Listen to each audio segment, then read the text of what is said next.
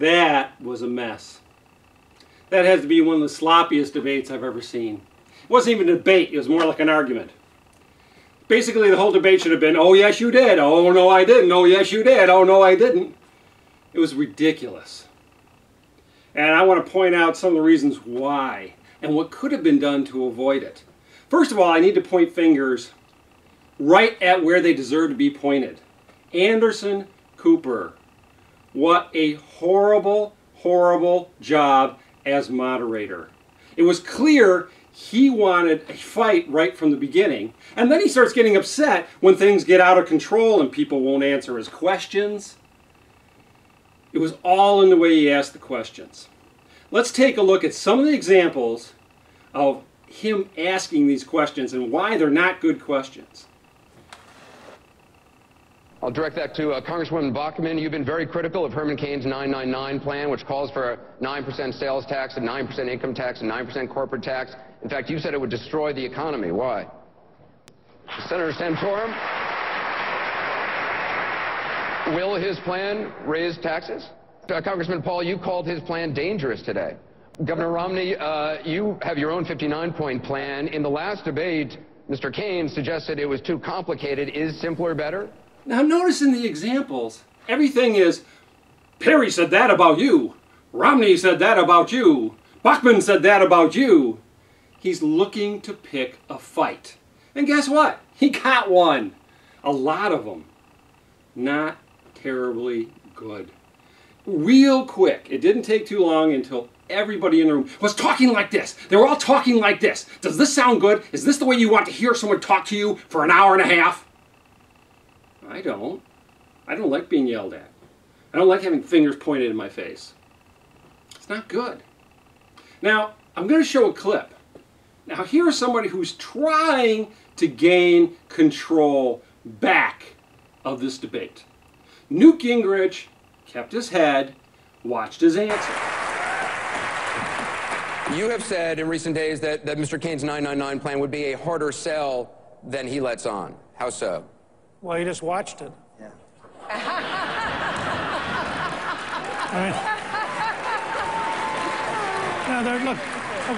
There are, first of all, I think that Herman Cain deserves a lot of credit. He's had the courage to go out and take a specific, very big idea at the right level. And he has us at least talking about something that matters, as opposed to the junk that all too often is masquerading as politics in this country. So I think that's Now, important. the next clip I want to point out is Bachmann. She's really not conducting herself well in a debate. Everything sounds like a commercial. Let's watch this. Let's watch this little clip. Just a few seconds. So we need to repeal Obamacare, repeal the Jobs and Housing Destruction Act, known as Dodd-Frank. Oh, President Obama's plan has been a plan for destruction of this economy and failure. Thank you. I plan to change that with real jobs right now at michellebachmann.com. Notice at the end, www.bachmann.com. Okay, it's a commercial. It's stuck in there. Yeah. Now, she was probably responding to the fact that Cain had mentioned his website earlier. But Cain did it in a context that made sense. Let's take a look at the way Cain brought up his website. The thing that I would encourage people to do before they engage in this knee-jerk reaction is read our analysis.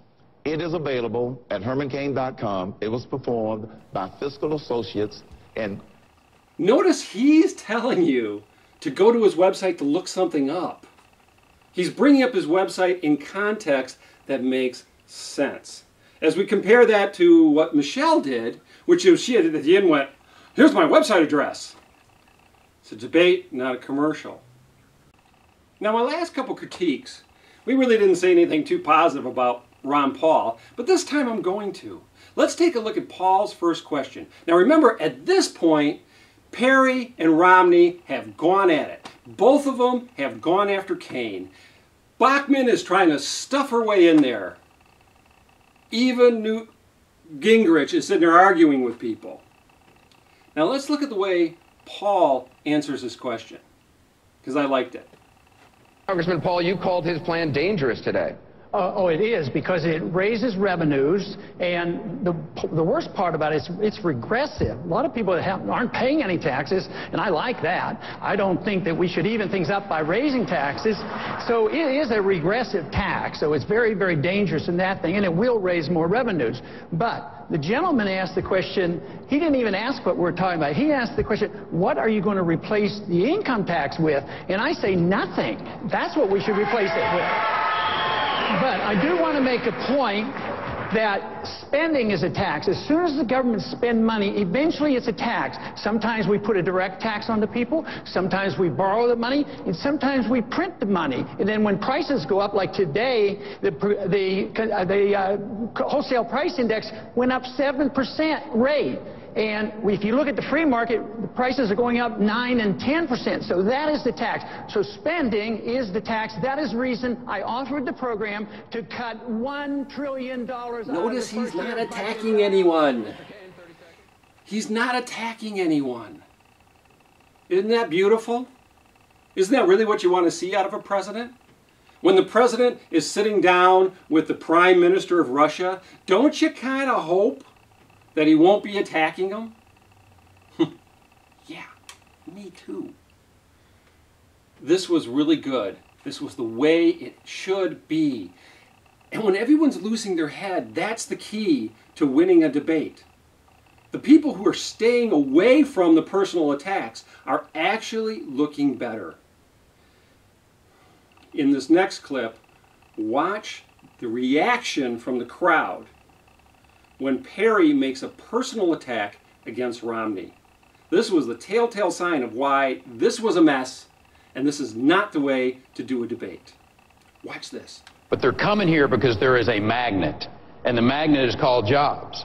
And those people that hire illegals ought to be penalized. Admit you lose all of your standing from my perspective because you hired illegals in your home and you knew about it for a year.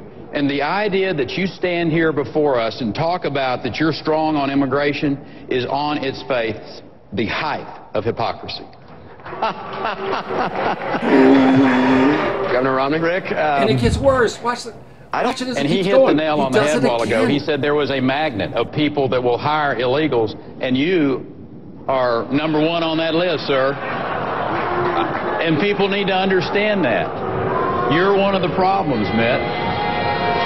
I think we've been down that road. Yeah, I think we've been down that road sufficiently. It sounds like the audience agrees with me. All he did with the personal attacks was make himself look petty and mean.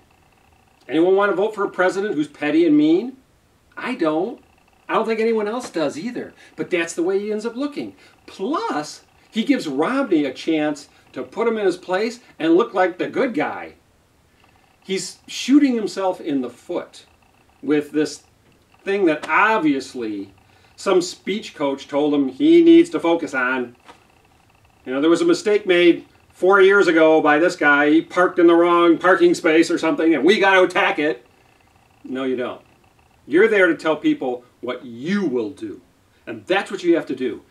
If it had been me, when Anderson Cooper had asked one of those questions, Miss Bachmann said this about you, Cliff. Well, it could be true. But I'm not too worried about what other people are saying about me. I'm more worried about what I plan to do as president. And what I plan to do as president is I have a plan that I've laid out to get us working, to get us harnessing our energy. The energy is right here under the ground. Isn't that a better answer than, that Michelle Bachmann, she's terrible. Oh, what? Don't do it.